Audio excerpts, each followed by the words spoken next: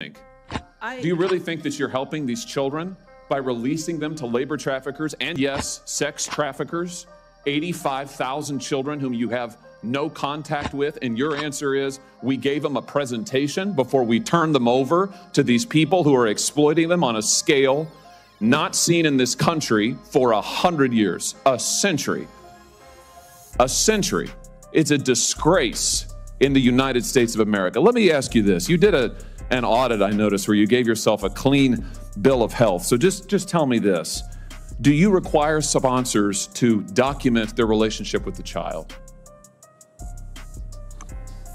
Senator, we have a thorough vetting process. Do you require sponsors to document their relationship with the child? Yes, we go through. No, you do not.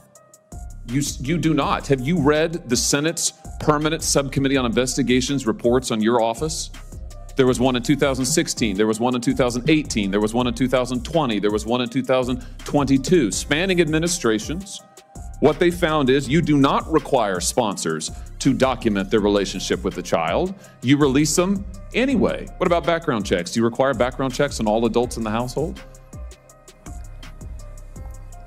In cases where the child is being released to their parents, we do not require background checks. But Senator, I would Do you require background checks on all adults in the household in any case?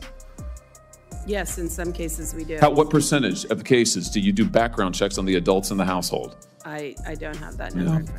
Do you do home visits in all cases? You can actually see where these children are being released, whose care you're putting them in? We do not do home visits in all cases. Senator, I'd really like the opportunity to talk about what we are doing. I know what you're doing, and it's incredibly and totally inadequate. Bidenomics is working.